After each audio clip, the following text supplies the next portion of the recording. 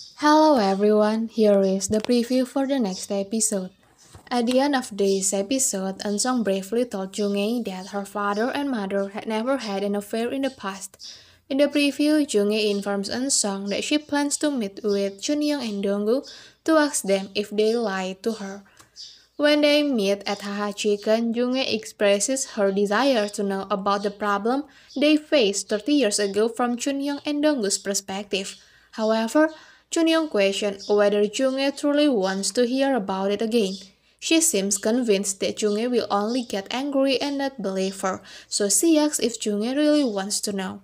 During their conversation about the past, Chunyoung drops a bombshell and reveals that Sunwo is not JungAe's biological son.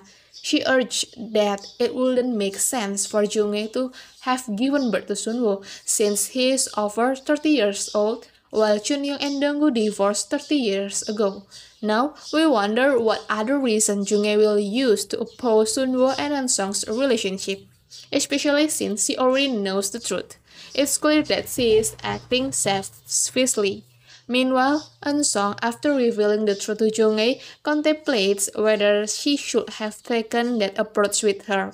Additionally, Dalyong expresses concern for Hayoung, fearing that she may be stressed due to their family problems. Dalyong asks Eun-hyuk to ensure that Hayoung isn't stressed, as it could potentially disrupt her pregnancy.